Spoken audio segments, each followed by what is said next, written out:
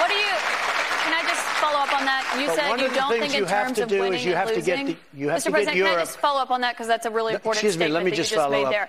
Can you say if you want Ukraine or Russia to win this war? I want everybody to stop dying. They're dying. Russians and Ukrainians. I want them to stop dying. And I'll have that done. I'll have that done in 24 hours. I'll have it done. You need the power of the presidency to do it. But you won't say that you want Ukraine to win. You know what I'll say? I'll say this. I want Europe to put up more money because they're in for 20 billion. We're in for 170, and they should be. And they should equalize. They have plenty of money. They should equalize.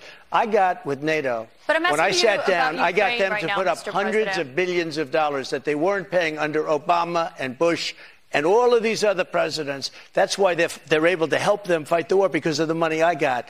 But I want Europe. What's happening in Ukraine, Mr. I want Europe to put up more money because they're laughing at us. They think we're a bunch of jerks. We're spending $170 billion for faraway land, and they're right next door to that land, and they're in for 20. I don't think so. When it comes to what's